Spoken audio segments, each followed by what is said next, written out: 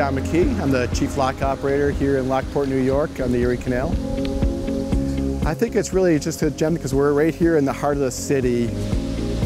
We have the biggest combined lift of the whole system. So we have 50 feet altogether that we go up. So it's just impressive going up the Niagara Escarpment, the 50-foot lift.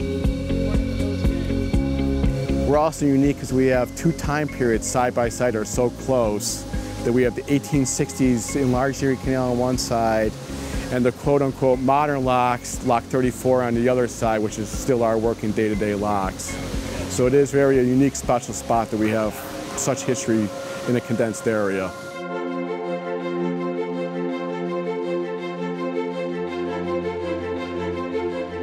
My job here as a lock chief basically consists of like three parts.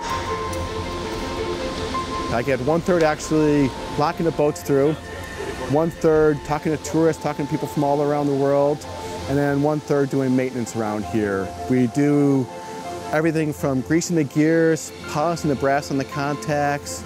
Every piece of metal gets a coat of paint that we just keep rotating around, so we're constantly updating the paint.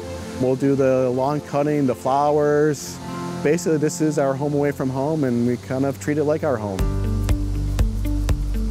We're the first lock on the canal system on the west end. We usually are the first lock a lot of people experience, and we're their first impression that they get. We're the actual face of the canal. How you doing today? Hi. Great. We do a little counseling, show them what to do, give them a little heads up for what they're going to expect across the canal system and how to kind of better utilize the canal system.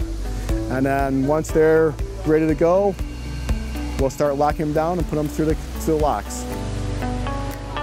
Our lock tenders and our lock masters are so much more than just tending to the locks. They're providing information, they're providing history. John volunteers. John is really a very active member of the community.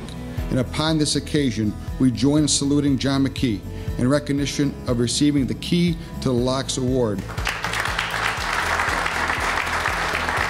We can't be more proud of John, and we are extremely grateful for his hard work, his tremendous commitment that he makes to our canal system every single day. I feel like we're carrying on a sense of history. We've had hundreds of canal workers working here before us, and you're really feeling like you're carrying on a tradition here. When you turn the brass handles, you know that somebody else for years have turned them before you. We're also dealing with people from all around the world. We see people from every continent, so it's exciting to see who you're going to talk to every day.